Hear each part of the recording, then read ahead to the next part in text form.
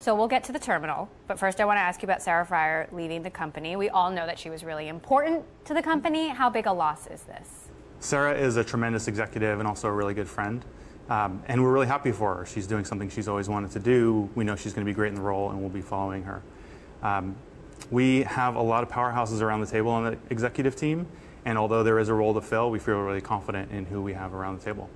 We've talked about the strong bench at Square on the show many times, including people like you that said when this news was announced, we saw a sell-off that has recovered, but investors are asking who is going to fill her shoes. Of course, we're going to start a search for a CFO, and we expect there'll be a lot of interest in it. David Vanier, who is our lead independent director and former CFO of Goldman Sachs, is going to be leading that search, and we have a lot of confidence that we'll be able to fill it. So what impact do you think this will have on the company and on the executive team as it is? We feel really great about our purpose and our momentum and the people we have around the table, so I don't think we're going to miss a beat.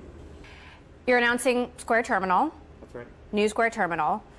What's game-changing about this, and how is it different from the previous hardware register? Yeah, it's a great new terminal that combines our great payments business, but also hardware that is fresh and new and has all the technology that people need. There are millions of terminals out in the world in use today, here in the US and worldwide, and they are built on top of payment systems that don't treat them fairly, and they're made of hardware that are generally lackluster and not very forward-looking. This is going to fix all of that. You are the hardware lead. You've worked at Square for 7 years. You worked at Apple for 8 years before that. What did you bring of your Apple sensibilities to Square? I learned a lot at Apple. I learned from some of the best. You learn to understand what excellence really means and really try to get there. You learn to value and scrutinize execution, because if you can't execute, none of it really matters. And finally, I learned that you have to identify the pieces of technology that will really affect the customer experience and the kinds of things that you want to control end to end. For Apple, that's many, many things. For Square, that's our payments infrastructure, the way we move money, the embedded software that runs our payment system, and the operating system that runs products like Square Terminal and Square Register. So that said, like smartphones, there's a lot of competition. And as you mentioned, there's so many different kinds of registers. They are very different. But how does this stand out from what's already on the market? We really benefit from integration. So the payment service is provided by the same people that make the point of sale app, is made by the same people that make the connections to MasterCard, Visa, Amex, Discover. We also have a great relationship with Apple and Google to accept Apple Pay and Google Pay as soon as they came out. So we can make something that's really integrated end to end and provides a customer experience that's seamless, not stitching together a variety of suppliers. But it's because of that integration that it might be harder for merchants to switch over, right? So what's the plan to convince merchants, one at a time, that all in on Square is better? For businesses that have a simple business, can run their entire business for something like a terminal, this is a superior way to do it, and we think we're going to get their attention very quickly. How do you think this is going to expand the type of customers that use Square?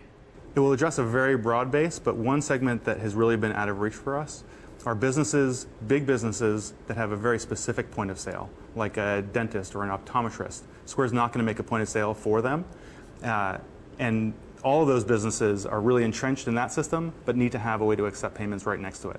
There are terminals all over the world that are bolted right next to a very sophisticated, specialized point-of-sale system, and now we can unlock those. Is there a goal to reach a different kind of customer, a larger customer, at a broader scale than what you currently have?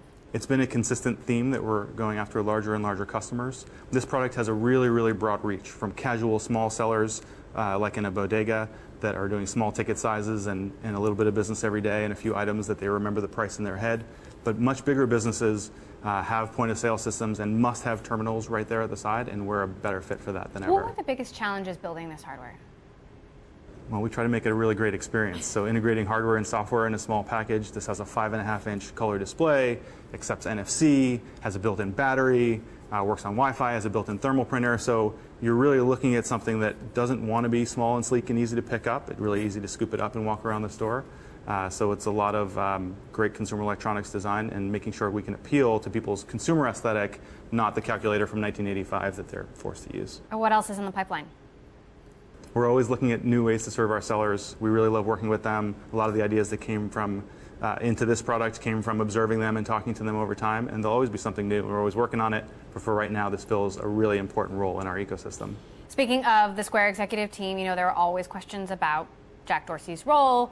We've seen him testify on behalf of Twitter before U.S. Congress.